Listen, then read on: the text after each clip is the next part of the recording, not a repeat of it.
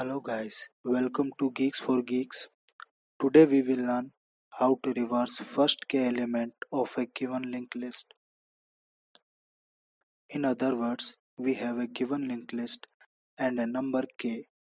The task is to reverse the first k nodes of the linked list. For example, if the given linked list is 1, 2, 3, 4, 5 and k number is 3, then the output will be 3, 2, 1, 4, 5. So the solution of this problem is first we need to traverse the linked list till kth point, then break the linked list into two parts from kth point. So it will look like 1, 2, 3 and 4, 5. Then reverse first part and leave second as it is. And last, join both the lists. Let's try to understand this with a simple animation. So this is the linked list.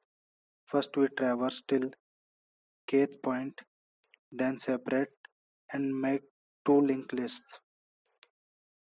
Then reverse first list and now join both the linked lists. Now let us look at the implementation of this function. As the data type of the function is void, it returns nothings. This function is taking double pointer head reference and integer k as argument. We will first initialize pointer temp, point the head ref node and a variable count to 1. Then we change the pointer to point the next node and increment the count variable until k point with the help of simple while loop.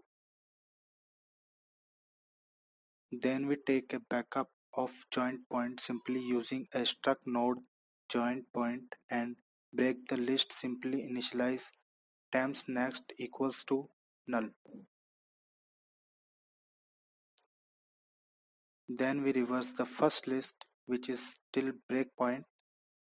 For this, first we take a pointer previous as null and pointer current as head reference and a pointer next.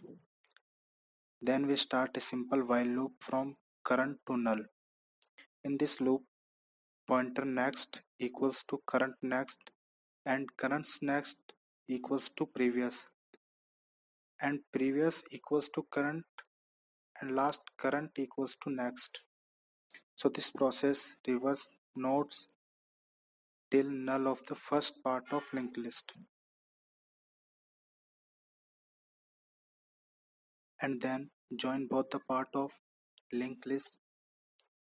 For this, headref equals to previous and current equals to headref. Then a while loop traverse list until null is not found. Current equal currents next, change the pointer to point the next node. After this, join both the part of list using currents next equals to joint point, which is the breakpoint. This is the implementation of this function. By this, we end our tutorial. Thank you for watching. Please leave us your comments.